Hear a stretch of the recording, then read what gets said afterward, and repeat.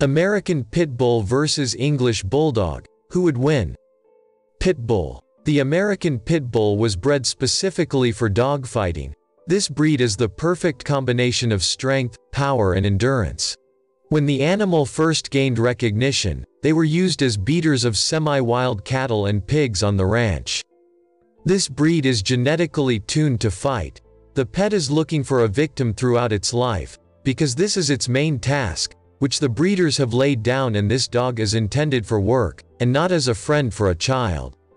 As for the character, he is quite furious and aggressive, especially if you piss off the pit bull, and the danger of a fight with a pit bull is that it cannot be stopped. The dog's jaws are very powerful and it is almost impossible to unclench them.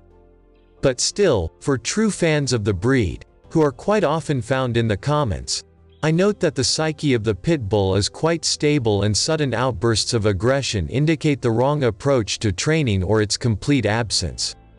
A working American pit bull weighs 60 pounds. English Bulldog.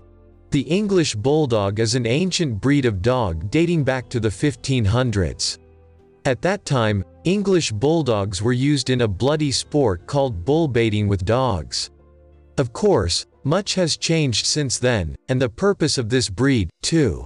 But despite the fact that the current English Bulldogs are significantly different from those that were 300 years ago, they still retain their courage, strength and pride, and therefore in our time very often the breed acts as a bodyguard.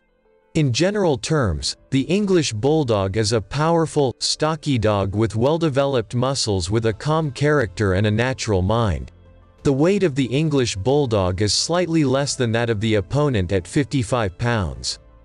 So, having compared and studied in more detail the characteristics of our today's rivals, I came to the following conclusion.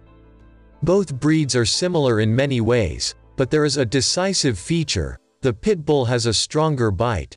Probably everyone knows that he has a death grip and bites through the flesh, and his reaction is lightning fast, and therefore I think that it is the American pit bull who will win this fight.